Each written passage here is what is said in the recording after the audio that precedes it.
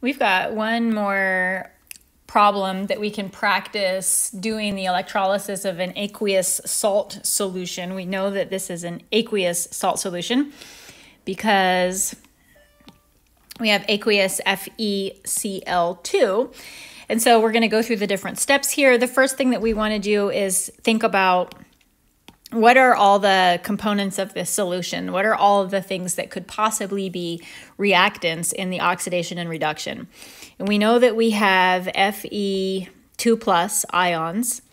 We know that we have Cl minus ions from the FeCl2. We also know that we have water, we have H plus, and we have OH minus. So those are all of our possible reactants. And now what we want to do is go through the table of half reactions and come up with a list of all the possible oxidations and also all of the possible reductions. And once we get that list of all possible reactions, we're going to go through the process of figuring out which one is the most reasonable. So we're going to go back to our table of half reactions, and we're looking for, first of all, we're eliminating anything that doesn't make sense based on what we have. We don't have silver or aluminum or gold or barium. We do have chlorine. We want to write this reaction in a direction that makes sense for our system. We have chloride present, which means that we can run this reaction in reverse. That would be an option. And in reverse, it would be an oxidation reaction. So we're going to copy that down as a possible oxidation. 2Cl minus, I'm not going to write the state down just to save space, makes Cl2 plus 2 electrons, and the voltage for that is 1.35827. And then we're just going to continue down through the table in the same way. We're looking for things that we have. We don't have cobalt or chromium or copper. I hesitated for a second. Here we're getting into the iron. So do we have anything of this iron? We do have iron 2 plus ions present, which means we can run this reaction as it's written from left to right, which is a reduction. So that's a possible reaction. Let's copy that down. Fe2 plus 2 electrons makes Fe, and that voltage is negative 0.447. And let's keep going, see what else we got. Still on the iron, we have Fe2 plus again over here, and that's another possible reaction. If we run it in the opposite direction as an oxidation from right to left, we could do that. So there's a possible oxidation. Fe2 plus makes Fe3 plus electron. And that voltage is 0.771. So let's keep going. This iron reaction we cannot do because we don't have Fe and we don't have Fe3 plus, so that's not an option. Next, we have H plus, so this reaction is possible going from left to right. That's a possible reduction reaction. However, before we write it down, remember in the last problem, we said if you have any reaction that has just H plus or OH minus as a reactant, because those are present in very small quantities, those reactions aren't very likely, so we're going to eliminate them. So since we already have a possible reduction reaction with the iron, we're not desperate for a reduction reaction. So let's just not even write this reaction down because we're just going to end up crossing it off anyways. And let's keep on moving. The next reaction, we have H2O. So that means we could run this reaction from left to right as a reduction. That would be a reduction. So let's write that one out. That is 2H2O plus 2 electrons makes H2 and 2 OH minus, and that voltage is negative 0.8277. And let's see what else we have. The next reaction we have, not that way, we have H2O. If we ran this reaction from right to left as an oxidation, that would be another possibility.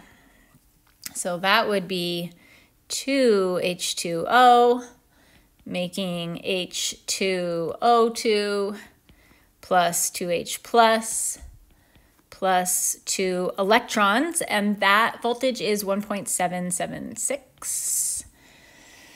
And what else do we have? No iodine or magnesium or manganese, none of these guys, no nitrogen, sodium, nickel, oxygen. Here's another potential reaction because we have water. This reaction could go from right to left. So let's add that to our list. If we're going from right to left, it's going to be an oxidation. We have a lot of possible oxidation reactions here. H2O making O2 gas plus 4H plus 4 electrons. I'm looking at the reaction up above it, and what did I do there? 1.229 volts. What on earth is going on here? I just write that in the, I'm thinking out loud. I think I just wrote that in the wrong spot. Yeah, I just wrote that on the wrong side. It belongs over here. 2H2O.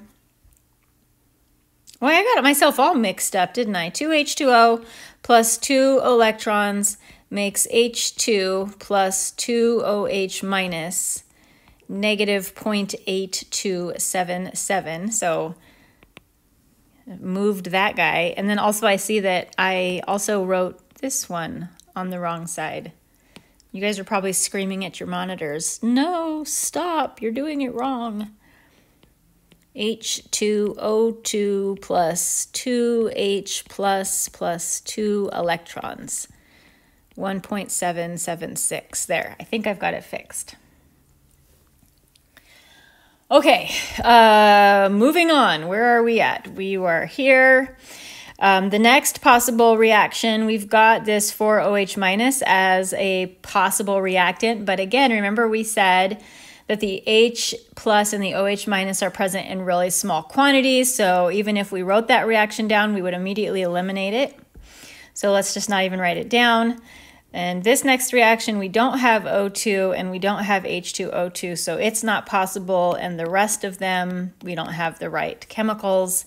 So I think that, assuming that I've got everything straightened out over here, I think that we have everything in the right spot and we're ready to move on to the next step. The next step would be to analyze the reactants and make sure that we have a decent quantity of all of these reactants. And we do. We have a lot of water, we have a lot of iron ion, and we have a lot of chloride ion, so all of these are reasonable. And then the next thing that we want to do is choose the reaction with a voltage that's closest to 0. So for the reduction reaction, here's the one with the voltage that's closest to 0. And for the oxidation reaction, here's the one with the voltage that's closest to 0. Oh, this is going to be so interesting to put together.